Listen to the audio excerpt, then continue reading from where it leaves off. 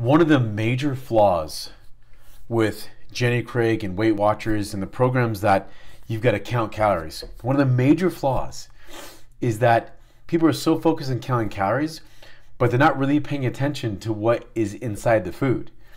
So for example, I have so many people that I work with that don't realize that the problem is that they're addicted to sugar. Well, you can still have sugars if you're counting calories, but the problem is that if every little bit of sugar, it's almost like cocaine, every little bit of sugar hits your receptors and gives you a sense of pleasure, you literally never get off sugar addiction. So this is why 80% of the time when you do something like Jenny Craig or Weight Watchers, you gain the weight back and more because you never broke the sugar addiction. This is such a powerful thing to understand that this is why when we work with people, we get them off sugar. When you're off sugar, you're no longer controlled by sugar. You're no longer influenced by sugar. And really, you're no longer influenced by your dopamine. And you allow yourself to actually feel pain.